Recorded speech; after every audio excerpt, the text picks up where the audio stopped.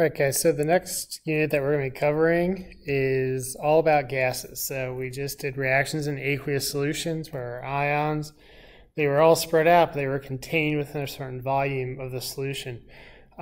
Gases, however, can fill whatever container they're in. So we're going to still have spread out particles, but we're also going to have this idea of volume. Okay, so because gases can kind of fill whatever container they're in order to describe the state of a gas, we have to describe it in terms of several variables. The variables that we're going to use are pressure, temperature, and number of moles and volume. So those four relate to each other, and we're going to use them in order to perform calculations, in order to think about problems involving gases.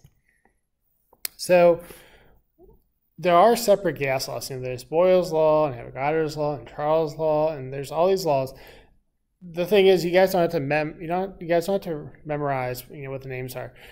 In general, though, when you think about gases and you think about these variables, we have pressure, and we can measure pressure. We can measure that in atmospheres. We can measure that in bars. We can measure that in millimeters of mercury. Okay, so there's different ideas, different ways that we can express pressure with different units.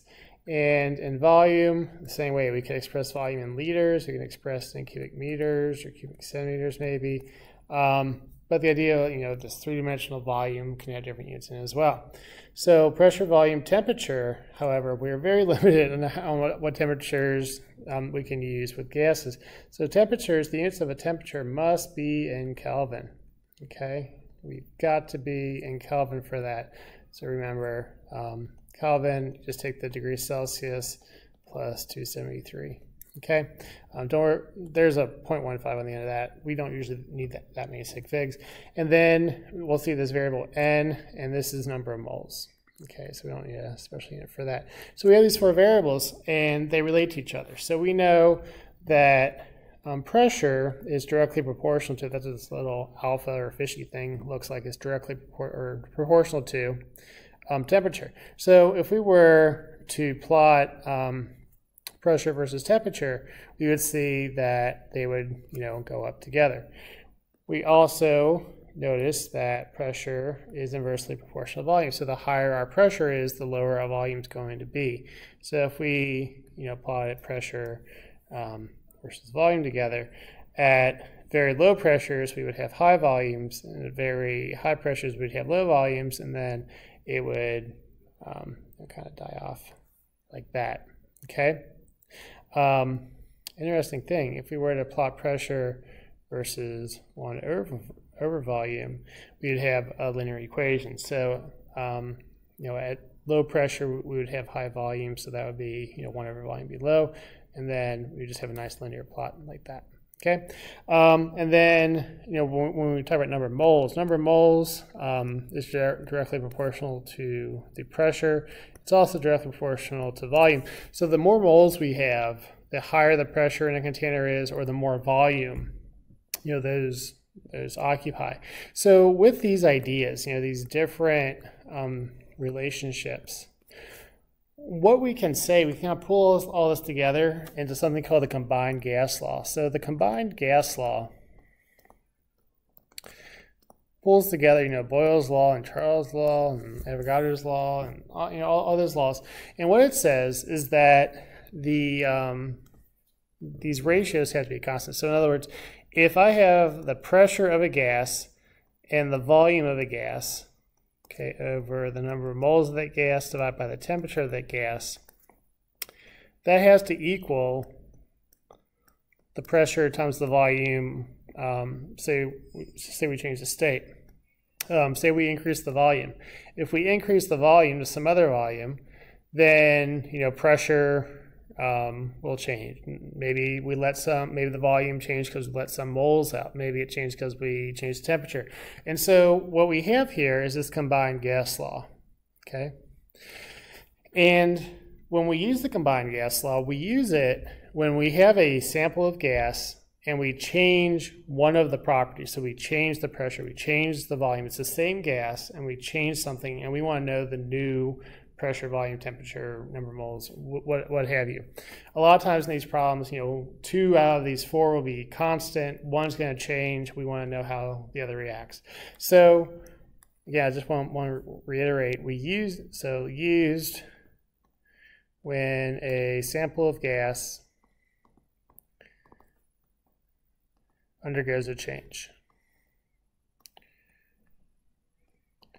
Okay, so it undergoes a change in pressure, volume, temperature, or number of moles. Okay, and it could be more than one of these, but in general, this is what the combined gas law. These are what the combined gas law problems look like. Now, moving on, we have this combined gas, but what if the gas isn't undergoing a change? What if it's just kind of there, and we know the number of moles and the temperature and the volume, and we're just wondering, okay, I wonder what pressure something like that would have. If that's the problem, then we have to come up with something called the ideal gas law. And so, in a sense, going back, we can say that PV over NT is equal to a constant. Okay, it's equal to some constant. So if we knew like a pressure, volume, number of moles, and temperature for like a certain state, we could find out what this constant is, this constant of proportionality is. And what we do is we use this fact. We say at standard temperature and pressure,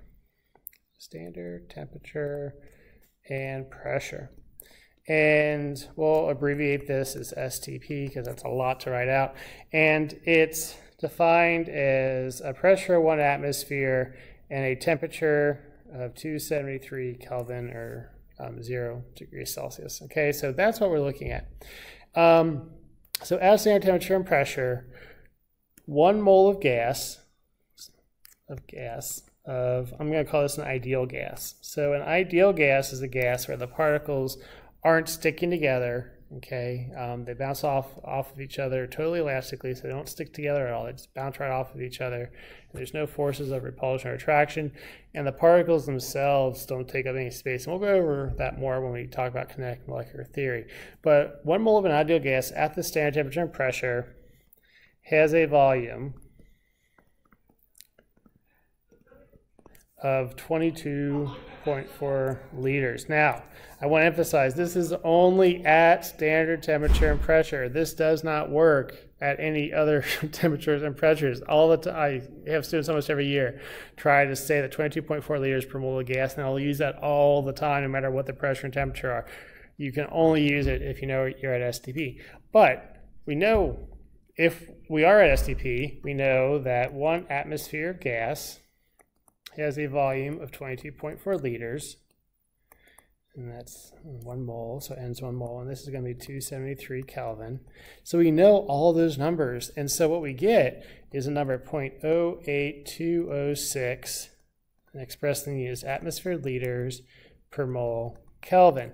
And this number is called the ideal gas constant, R. Okay, now, there's nothing really special, about those units. I could say that 1 atmosphere is also 760 millimeters of mercury. I could keep everything else the same. Keep the mole and keep the 273K. So I could do all that, and I would get, a different value. I would get some value in millimeters of mercury liters per mole Kelvin. You could use SI units. You could have your pressure in pascals. You could have your volume in cubic meters, and you still have 1 mole in Kelvin, and you would have different R. So there's nothing special about 0.08206 other than that's the number you get if you use units of atmosphere, liters, moles, and Kelvin. If you use different units, you're going to get different R. But what this brings us to is we can say that PV over NT is equal to this constant R, this ideal gas constant R. And if we rearrange that, we have PV is equal to nRT.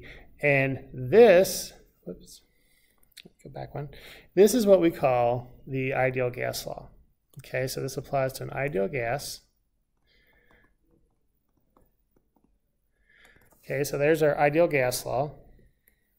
And this is used for determining,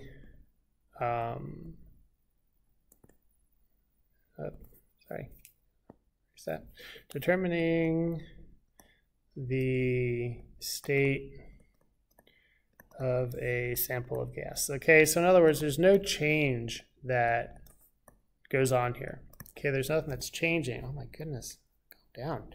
There's no change that undergoes here. So say I know what the pressure, volume, I know the number of moles of gas I have, and I want to know what the temperature the sample is at. I can use this. Okay, nothing's changing. In the same way, if I know the number of moles and temperature and the volume, I can figure out pressure. So you can essentially find one variable in terms of the other three variables using the ideal gas law.